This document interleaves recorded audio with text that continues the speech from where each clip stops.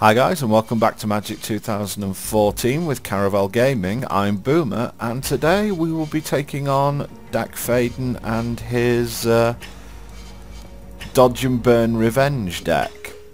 For those of you who watched the last video, you'll have seen that I will be going up against him with Masks of the Dimir, and you'll also have seen the changes I've made to the deck. So let's see how we get on. I imagine that this is going to be a pretty slow, grindy match. But I don't anticipate having too many troubles because he doesn't have that many creatures. I'm going to keep this hand because it's got some good disruptive elements. I am on the draw as well, so I actually get to keep I get to draw a couple more cards before the potential land situation bites, and it's not going to bite because we draw a Terramorphic Expanse, which is pretty hot stuff. And let's get ourselves that one island that we're going to want.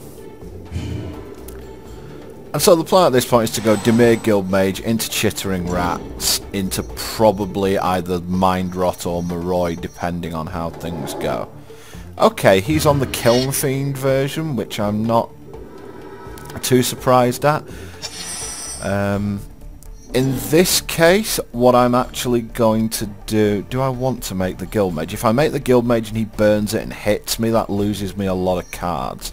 I'm actually going to hold up. I don't need to make the Guildmage on turn 2, and because he's made the Kiln Fiend and I have a removal spell in hand, I'm just going to hold up. I'm going to let him cast a spell to try and get his Kiln Fiend up to size. I'm going to take one here. I want to desperately try and get a card out of him if I can. Doesn't look like it. Is he going to cast another Kiln Fiend post-combat? Okay. So what I'm going to do now is I'm actually going to kill one of the Kiln Fiends. And he's got 4 cards in hand. Well, let's start the annoyance by hitting him with a Chittering Rat, which means that he's, if he doesn't have something in hand now, he's not going to have it next turn either. If I can combine this with something like a Doomsday Spectre, I'd be very happy. He's stuck on land as well, so Guildmage is definitely a potential use here, but I think that the first thing I'm going to do, obviously before you do anything, is attack with my Chittering Rats.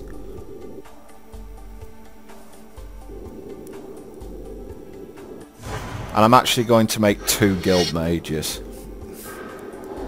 Oh, he has Remands. Okay, so that's what he's been holding up mana for. That's definitely okay.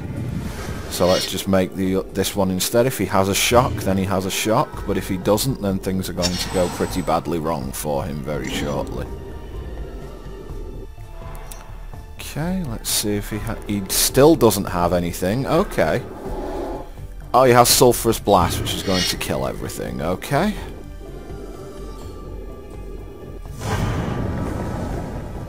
Alright, that's okay, no problem at all.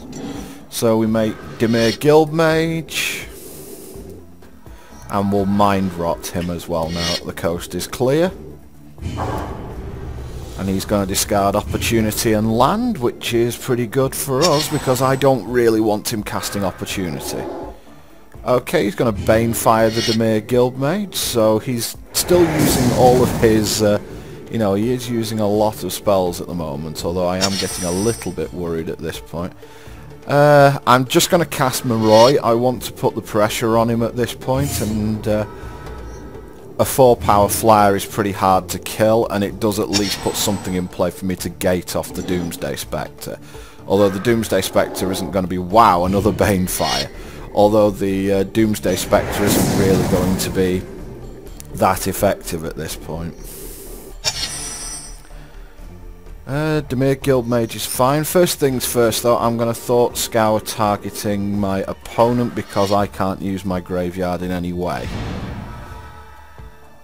Okay, make a Swamp, make a Guildmage, and I will say go after that. And if it doesn't kill the Guildmage this turn, that pretty much means that I'm going to draw my way out of any problems. And he just makes land, which is great news. Okay, first things first, I'm going to draw a card. Divination's a great card. I'm also going to play the Ravenous Rat, and the reason for this is I want something, again, I want something to gate off the Spectre, and it's likely at this point he's just going to play anything that he's going to play anything that he draws. So again, we're trying to keep that Guild Mage in play and just whittle our opponent down. Good, he's just drawing land at this point, and as you can see he's not keeping cards in hand either. So choice here is whether I draw a card with the Guild Mage or I cast Doomsday Spectre. I think I just attack with both. And then I cast Doomsday Spectre, returning the Ravenous Rat.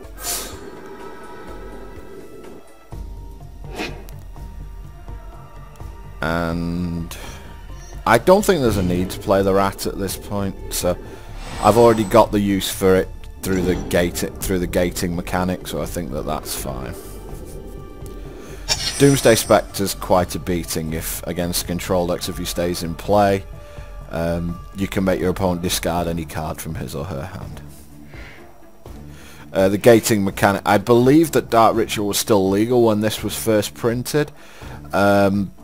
And basically the gating mechanic stopped this from being absolutely ridiculous, because if you cast it turn 2 you just took all your opponent's land, which was a little bit naughty. I'm going to cast Divination. Draws me more cards than what the Guild Mage does, and it can also draw me into this, which is good. And I will draw another card off the Guild Mage as well. So as you can see, we're just pulling miles ahead at this point, and I draw my 4th Guild Mage as well. I can't really complain too much about my draws in this game. And yeah, the Doomsday Spectre effect resolves, but our opponent has no cards in hand. Even if he has a Sulphurous Blast at this point, he has to play it main phase, and he can't cast it now because it would actually kill him. So, okay, make a land. I'm just going to activate the... Again, I don't really need to do anything at this point apart from just draw cards off my Dimir Guild Mage. Just keep drawing cards, just putting me further and further ahead.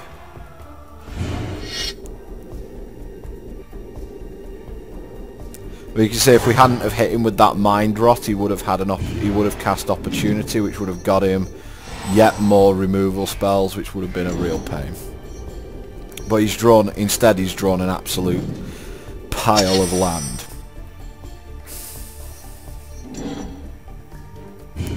And I guess we just finish him off. So that was actually looking to be a fairly interesting game, but he ended up with a clump and I drew out of my one island thing. So we ended up doing quite nicely as far as that went.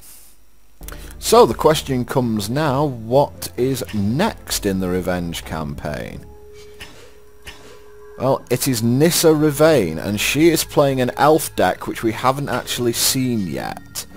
So what I am going to do is select a deck that we're going to take up against that. We are going up against an elf deck.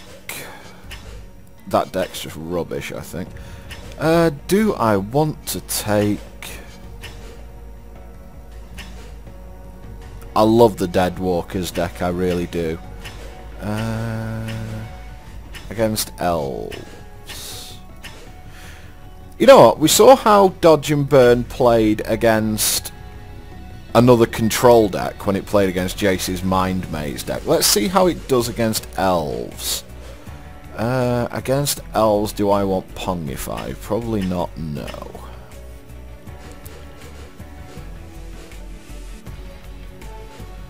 What do I want against elves? I definitely want the Sulphurous Blasts, all of them.